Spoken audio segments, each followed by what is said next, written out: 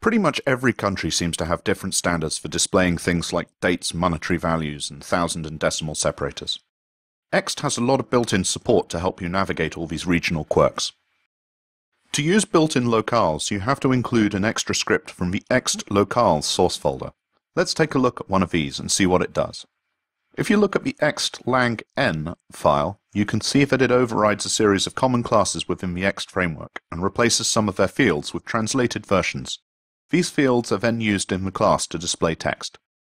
You can also see how the file overrides things such as the number formatting utility classes to handle things like thousand separators and decimal points. Let's now compare that to another language file. You can see a similar structure, but now everything is in Spanish. Including these files is a good way to control the language, but remember, this will need server-side logic and a reload of the application to activate the changes.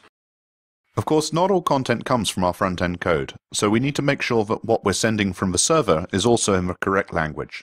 By default, the user's browser will send language accept headers based on the browser settings. These headers express a series of language codes in order of preference, based on the user's browser settings.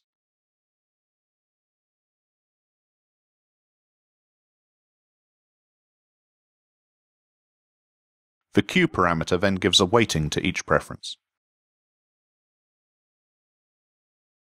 However, users may not have set their preferred language in the browser, so we may need to capture this within the application. We need a way to ensure that we pass back the correct language requirements to the server, so it can include the right locale files. Let's create a quick drop-down in our login dialog box to choose and set a language for the application.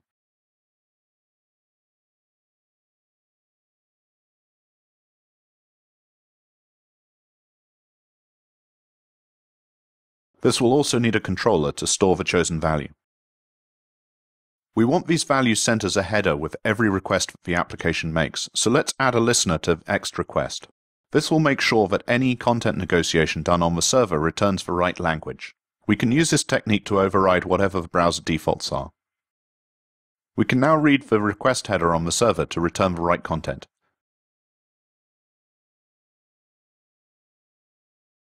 Many frameworks like the Java Spring framework include special handlers for these language headers, but of course you can handle them yourself in any way you choose on the server. We've now sorted out basic localization for numbers and dates, and we've got the right content coming from the server. Next, we need to make sure that our application is in the right language and that we can work with authors and translators to get the right strings in place. The framework is pretty free on this issue and does not really support or mandate any particular method. Nor do we have the sort of resource file mechanism familiar from desktop and native mobile app development. One way to get around this is to create a JavaScript translations file, which acts a bit like a resources file, and to keep all your strings in there. This is a great method if you're starting a new application. You can just have every string refer back to a resource name in that global file, and make sure that you have a matching key in your strings file. Another approach is to use the Unix getText pattern. This consists of finding instances of text in our application and wrapping them with a call to a function called underscore. This might be a little confusing if you're using the popular underscore JavaScript library anywhere in your application, so you should feel free to pick a good short name for this global function.